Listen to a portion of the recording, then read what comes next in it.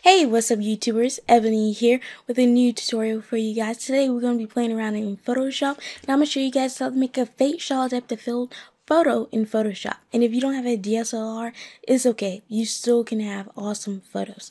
So let's get started.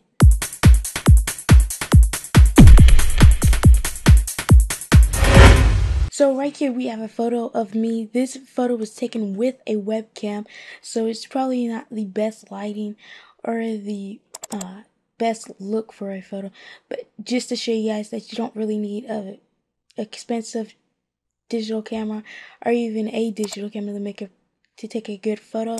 We're gonna go ahead and unlock the background layer, and you can do that by just double clicking on the layer, and you can name it whatever. I'm just gonna call it BG for background. So what we're going to do is go ahead and grab your quick selection tool. If you want to take your time, you can use your loops tool and carefully outline everything. But for this, we're just going to use the quick select tool. This is a lot easier than using anything else in my opinion. So we're going to enlarge the brush, not too much. And what you want to do is go ahead and select everything you want to be out of focus in your photo. So for me, it'll be mainly the background and a part of my arm. So quickly select all of this down my arm just a little bit. And it selected pretty much my whole arm, but we can go ahead and deselect some of the parts in the photo. For this, you might want to use a smaller brush on some parts. But it looks like the quick select tool pretty much got everything. And depending on your light situation in your room or whenever you're taking the photo, it's good to have some backlight on your subject. So when doing this, it's a lot easier because the light will refine everything. So about right there on my arm, that's pretty good. Now anywhere in the selected part, you want to right click and go to layer via copy. Now it should create a new layer for you of the part of the photo that you just selected, which is right there. So go ahead and select this top photo, double click right there, and we can rename it to blur, because this is the part of the photo we want to blur out.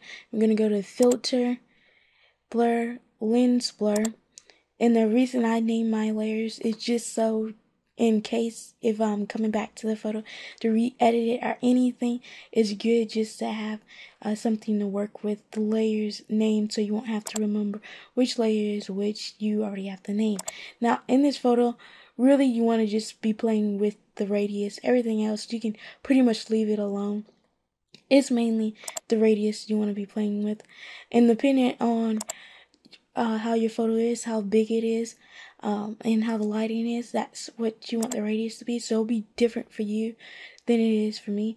And I think I'm going to mark mine at 11. That looks pretty good. The back is pretty blurred out. And we're going to hit OK. And right then and there, you can already tell the difference. Except for on the arm, it looks pretty crappy. So we're going to add a masking tool on the blur part. And just going to edit this really quick, make it look better. Soft brush, that should do it.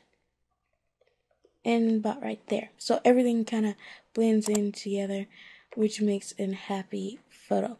And that's basically the photo, and you can select both parts of this photo, go ahead and merge the layers, or you can duplicate them just for an extra backup and then merge these layers. So you have your finished product and unselect those. And that's basically how you create a fake shallow depth of field photo. Just that simple, just that easy. And you can do this in any CS version of Photoshop. I'm pretty sure the lens blur isn't in Photoshop Element 7, I believe, which was the last Elements. I could be wrong, but as long as you have a CS version, you should be good. You can even get a 30-day trial base of Photoshop if you want to. And yeah, that's basically it, guys. Thanks for watching. If you want to request a tutorial, leave it down below. If you want to request a review of a software or a product that you have seen me shoot a video on, or you know that I have, then you can request that down below or in a PM. And that's basically it. Thanks for watching, guys. Hope you guys enjoyed this new tutorial. More to come, and I'll see you guys very soon. Probably next week there should be a new tutorial out. Alright guys, take care. Peace.